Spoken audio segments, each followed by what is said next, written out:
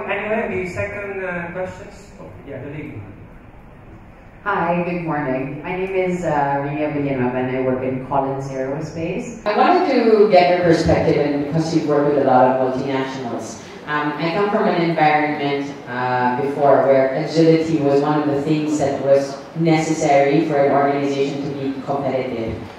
In a highly matrixed multinational, perhaps say what you mentioned earlier, Unilever as an example, or any other multinationals, what are the biggest challenges that you think they face in making themselves competitive in the different parts of the world where they operated?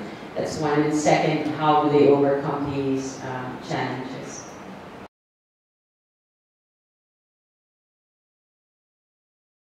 So I'm struggling a little bit because you're asking me such a broad question. Are you asking me about how they deal with a matrix structure?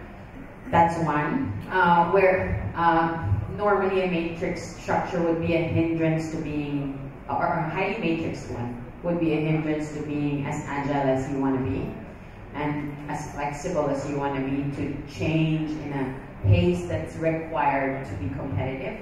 So what have you seen in the studies or in your interactions with the multinationals that help them overcome these situations? Okay, thank you for that clarification. Well, one thing that I would say is that my organization, we work across industries, and the three sectors that we work with the most are tech, financial services, the whole sort of health, life sciences.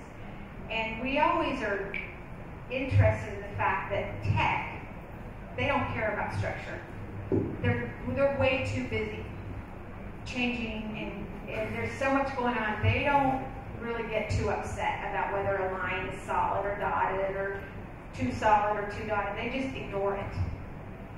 Whereas in the other industries, we see it really matters. And so the ones where we've seen leaders, either there's two paths. One path is you de-emphasize the importance of reporting all lines and relationships, but that requires commitment at the most senior levels of the organization.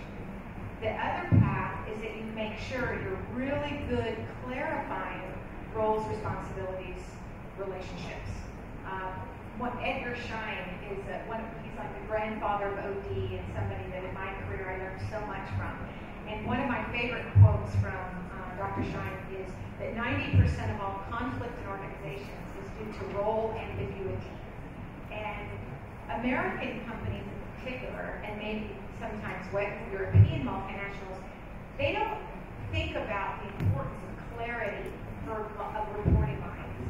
And so what we see is that organizations, either they de-emphasize them, and then they have people who can deal with it, or they keep the structure and they get really good talking about decision rights. It's not a book that sits on a shelf. It's not a RACI diagram, but it's a set of rules around, what happens when the solid and dotted leader disagree? How do they get resolution to that